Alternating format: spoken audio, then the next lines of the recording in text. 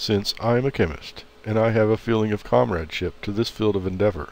I will probably be more kind in my approach while speaking of a chemist's intellect and expertise in some matters, but unfortunately, chemists are only capable of interpretation of the LIMS system's results, in most cases. Reporting will be superior with respect to the format and the information garnered by these people, but when it comes to knowledge outside of their expertise, they can be woefully inadequate to the tasks. Chemists are very intuitive when it comes to noticing trends and changes, but their knowledge of what the changes identify can be misleading, and they can reach improper conclusions based upon their identification of chemical processes associated with the problems instead of the mechanical possibilities that may indeed be the causative effects. Chemists are closely in tune with the manufacturing processes, since much of the work they do is directly in line with the production group, but just to a lesser degree. They have a more than basic knowledge of the QC/QA system and extensive knowledge of the equipment they operate. Most chemists understand what statistical process control is, even though they may not be able to apply it in real-world operations.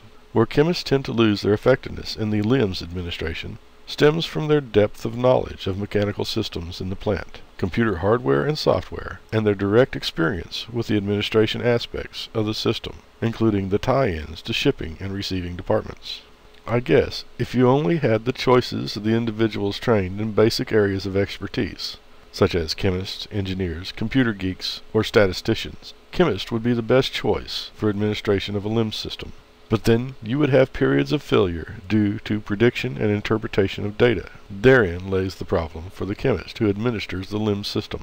As with most of the other possible LIMS administrators, chemists would have problems with supply lines and cells, and their reports may be overzealous and therefore virtually useless to administration leaders due to too much information. Chemists also love data and would probably inundate themselves with less than worthy sampling points to administer, thus hiding the hazard analysis critical control points in an avalanche of numbers, eliminating the usefulness of that system. Unless your chemist has a strong background in mechanical experiences and has an uncanny ability to quell his need for numbers, he will make the LIMS system just another step in the process, instead of making the LIMS system the backbone of the manufacturing process. Only a practical-minded, well-rounded, inexperienced chemist would be proper for this work.